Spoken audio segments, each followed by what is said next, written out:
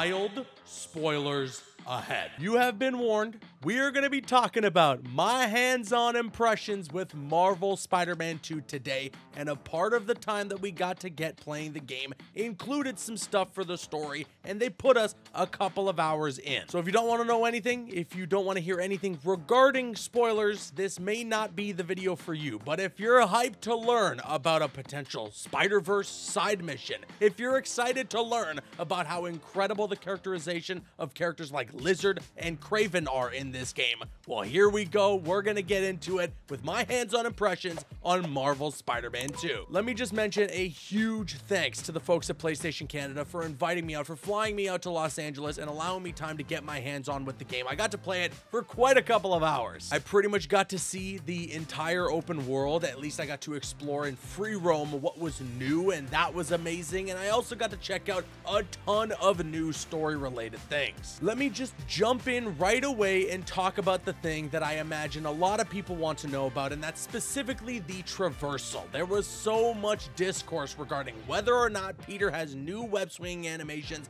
within Marvel Spider-Man 2, and that point was already proven wrong by the trailer that they released yesterday. But let me just reiterate, from what I played, yes, Peter has new web-swinging animations, and they are sweet. The air tricks felt fairly similar to what Miles is actually able to do that we recognize from Spider-Man Miles Morales, and a lot of those animations and air tricks are back in Marvel Spider-Man 2, but when you're just doing your normal web-swinging, Peter does some crazy flips, he does some cool poses, and it's a lot of fun. Speaking of traversal, I don't want to talk in hyperbole here, okay, but I genuinely mean it. In the limited amount of time that I had with Marvel Spider-Man 2, I think right now that the web wings might be my all-time favorite traversal mechanic in any video game ever. Think about all the stuff you love about the Batman Arkham Glide, okay? You know, dive bombing towards the street and then just pulling up at the last possible second. You're pretty much skidding right above the ground. And now imagine all that fun stuff, but you're also Spider-Man. I don't know. I don't know how Insomniac did it. These guys are freaking wizards, man, but I was having an absolute blast with the web wings. Those wind tunnels are placed in the perfect spots around the open world. Not to mention there are vents on top of rooftops that will launch you back up into the air, so then you can get a little bit more momentum with the web wings. It's just an unbelievable amount of fun. And it's a simple button press too. You're web swinging around, doing some air tricks, press triangle, boom. The web wings are out, and then you can do all your fun stuff and go right back into a web swing or into some air tricks if you'd like. There's mid-air dodges that you can do, and also if you hold down and then circle, he's gonna pull out the web wings and then stop himself. So if you see a random crime or maybe a collectible, well, you can stop yourself in midair to then go collect or fight the crime. And I don't even think I need to talk about this too much, but man, this game looks pretty. My goodness, they are taking advantage of the PlayStation 5. That much is for sure. There's just something about it when you look at the gameplay from Marvel Spider-Man 2 and then compare it with the gameplay in Spider-Man Miles Morales, even on the PS5 or Marvel Spider-Man Remastered. There's just that added layer of sharpness and saturation that's in Marvel Spider-Man 2 that just makes it look that much better. Not to mention the character models, the textures, the lighting, and I think particularly the nighttime setting in Marvel Spider-Man 2 looks leagues better than the way it looked in the previous two games. Rest assured, they are taking advantage of every little bit of the power that the PlayStation 5 offers with this game. You already know all the upgrades that combat's gotten in Marvel Spider-Man 2, and it's a lot of fun when you got your hands on the controller, stringing together your regular attacks that you recognize and you remember from the last two games, but then also mixing in those brand new special attacks that you have tied to the L1 button. It's so much fun. And what I found most interesting about that is that those special attacks aren't just going to be symbiote attacks at one point in the game. You can choose if you want some symbiote attacks and then as well some attacks with those iron arms. You can choose as well if you want to switch out all the face buttons to be attached to just iron arm special attacks or just symbiote attacks. Of course, with Miles, it's a little bit different because he has the Venom abilities, but there's a lot to explore there, and I'm very much looking forward to getting my hands on the full game to see what sort of different things you can combine, what things are best to mix and match. The iron arms are a lot of fun, and they're pretty powerful, and they're not too intrusive in the gameplay. The symbiote attacks, I mean, you already know, that's the power fantasy that we're looking for out of Marvel Spider-Man 2, being able to take control of that symbiote and utilize it to its fullest potential. And I think that best describes exactly what Insomniac did in this game. They pretty much nailed what it would feel like to use that power. It's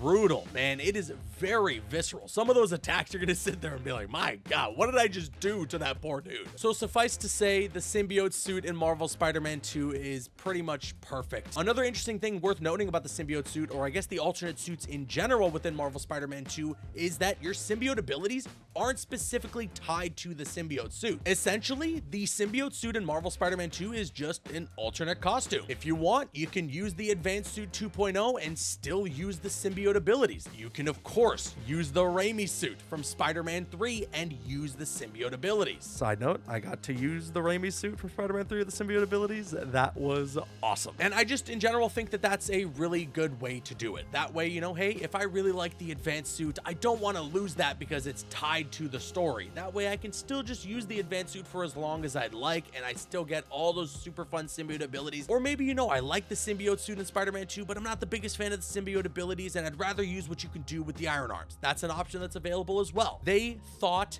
of everything. Oh, and one of the really cool things that you get to do with the symbiote suit in this game is that you get to have basically like a rage meter, similar to the God of War games. You fill up this meter, click in the thumbsticks, and then the symbiote suit transforms. And then the logo on the now transformed symbiote suit actually looks fairly similar to the Venom logo. And then when you're in this mode, it's like 2 attacks against an enemy, and then you do a crazy takedown with the symbiote, and you pretty much just go berserk. Again, think the rage mode from the God of War games, but now implemented into Marvel Spider-Man 2. It's perfect. And what's really cool about it as well is that if you're just using the Advanced Suit 2.0 and then you activate the rage, it almost feels like, you know, you're transforming into the black suit on the fly. The alternate suits are pretty damn great in this game, and you already saw in the trailer yesterday that there are plenty of suits from the previous 2 games that are returning here. But the additive now is that there are color variants for the suits in this game, and that opens up Pandora's box for customization. I noticed that one of the color variants for the Advanced Suit 2.0 makes it so that the blue on the suit is actually black, so it's like a black and red Advanced Suit, and I know a lot of people are going to be very happy when they see that. But then also there's some funkier colors in there, and there's some suits that maybe I wasn't the biggest fan of, but that color variant makes it pop that much more. And of course, all the other bells and whistles you're already aware of. You know, there are 3 skill trees in the game, 1 for Peter, 1 for Miles, and then the shared skill tree for both of the Spider-Men. And there's also a ton of ways that you can upgrade both of the characters, their gadgets, and so on. The open world is massive in this game, and there's an unimaginable amount to explore, considering as well the fact that it is almost double in size from the last 2 games. You're not even going to believe how much there is to see. The random crimes that I was encountering around the open world were pretty much the same from the last 2 games. There were some minor tweaks to them. The car chases were a bit different, but some of them were just, you know, your standard mugging or breaking and entering, just beat up a bunch of thugs. What's really cool about this though is that sometimes you'll go into a random crime that's happening and Miles or Peter, whatever it might be depending on which character you're playing as, will be there as well and fighting the criminals alongside you. Sometimes it can get a bit messy. There's quite a few things happening on screen at once, but when you're just attacking a guy and then it goes into a dual takedown where Peter and Miles work together, it's just unbelievably satisfying. And what caught me by surprise was a side mission where you're collecting a whole bunch of spider bots. And actually at the event,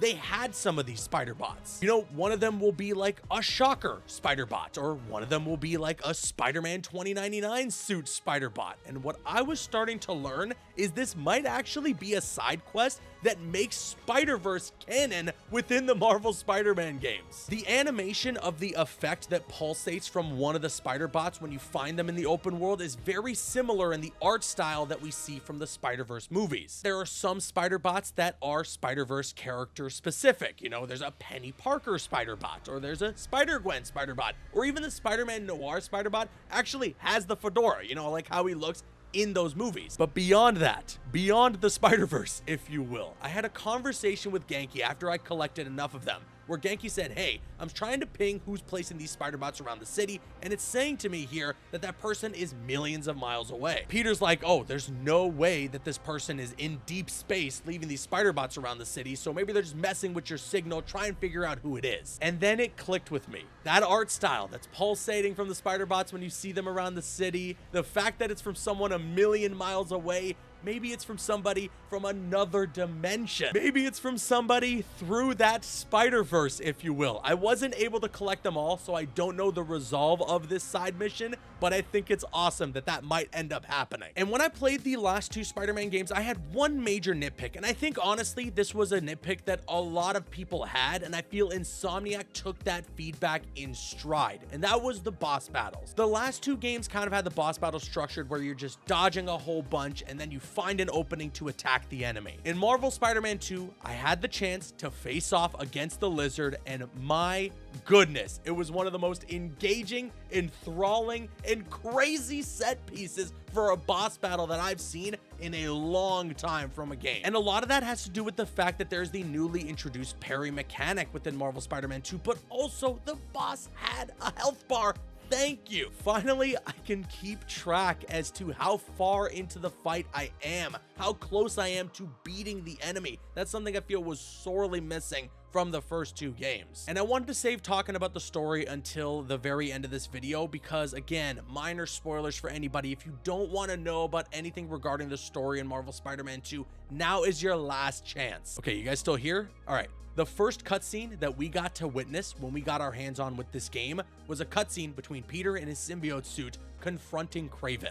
And I am telling you right now, this is one of the best Spider-Man scenes ever. Spider-Man has a deep rogues gallery, all right? Let's not mess around here. We know that there are a lot of really cool villains that Spider-Man has faced off against. Kraven, though, he's one of the tippy top, and his motive has always been fairly simple. He's just a guy who wants the hunt. He wants the greatest challenge. And this confrontation that he has with Peter, it's, oh my God, I cannot praise it enough. From a performance standpoint, animation, direction, writing, all of it, it's firing on all cylinders. If Kraven has been your boy, if that's your favorite Spider-Man villain, this game is going to blow your freaking mind.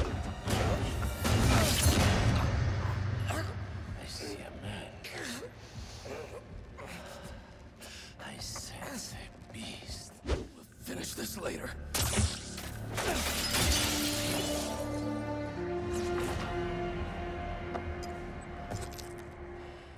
My final hunt. And from that confrontation with Kraven, then you go into a cutscene with Peter and Harry, and you find out, well, at this point in the story, Harry knows that Peter is Spider-Man. Harry knows that Peter has the symbiote. And it makes me really wonder how we got to this point. Because once again, our hands-on with Marvel Spider-Man 2, they actually threw us a couple of hours into the game. So I still don't even know how Peter obtains the symbiote suit, and as well what those interactions look like between Peter and Harry leading up to this point in the game. But it is confirmed that, well, without that symbiote, Harry is dying. And unfortunately, Curt Connors was the guy who was treating him, and now he's the Lizard. You head over to Curt Connors' house, you actually find out through some security cam footage that Lizard did have the lab coat, okay? He was wearing it. It just rips off because he gets so big. You guys called it on that one, all right? I apologize. I'm just nitpicking. I get it, all right? You hated me for that. I'm sorry. And then from there, we pretty much got to play the PlayStation Showcase demo that you saw, except it was pretty extended, and there were quite a few scenes that weren't in the actual PlayStation Showcase demo. It's pretty much similar to what Insomniac has done in the past with the marketing for their games.